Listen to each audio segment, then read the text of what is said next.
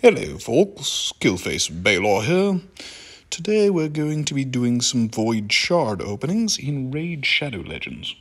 I've been playing this for a little while now. It seemed like a fun little introverted thing to do during the pandemic. It's just one of those things I can pop on and do every now and then in the off time. Anyway, as you can see, we have a double chance for epic and legendary voids. We also have a targeted summoning event for this particular legendary. Good ally protector here, right? We have a passive that reduces damage from criticals, so most attacks in the arena are critical. Here's a ally protection, and a very good one that will place a strengthen on this champion at the same time.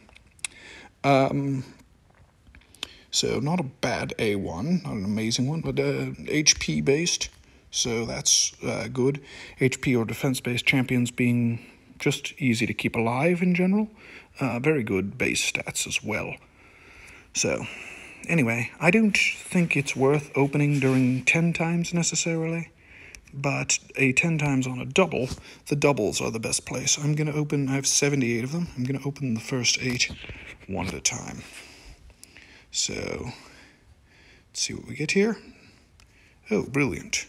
There we go. Nice, an epic. Uburu, and an epic that I don't have.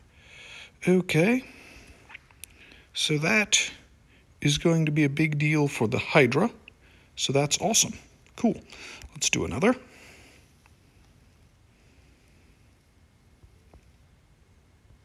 And I still need to fill up my Faction Guardians as well.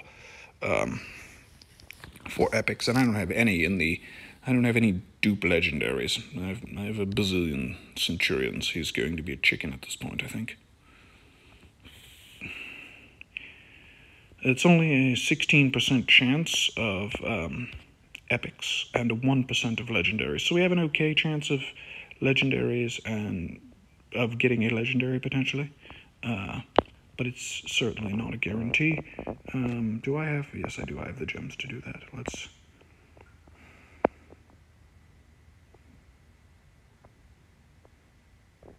Oh, excellent. Cold Hearts. I have 3 of them built, but still, can always use more Cold Hearts. Okay, no one cares about Vanguard. There we go. And there are those 8. I'm going to try summoning another 10 here, and I think I can go... Yes, I can. I can go on doing that.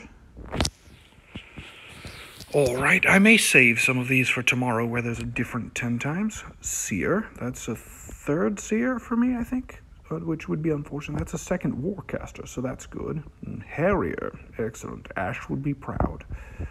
So we're going to try another 10 here. I need to make more space for champions anyway. Let's see what we have. Anything amazing? Well, not really. Not yet, anyway. A lot of rares there. That is a bummer. Oh yes, during a summoning event as well, so that I'm getting extra kind of points for that. So there'll be some extra rewards there. Godseeker Aniri, I think that may be a 3rd, which will help towards dupes, but I'm not sure. Heartkin Greatblade and Skimfos, I don't have either one of them.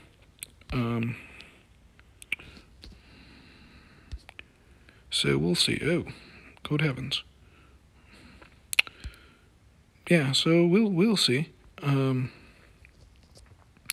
But perhaps, let's see if we can just go right on doing this.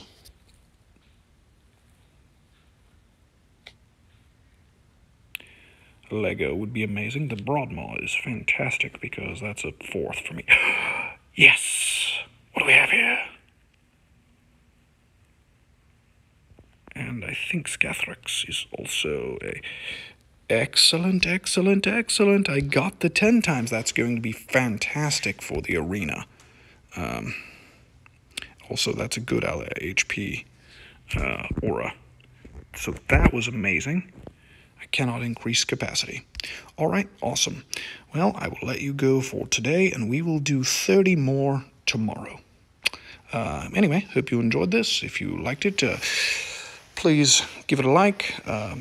Subscribe for more content. Hopefully I'll go back to posting quite regularly, probably mostly raid content, as this is what I've been doing mostly recently. So anyway, I hope you have a fantastic day, and I will see you in the next video. Goodbye.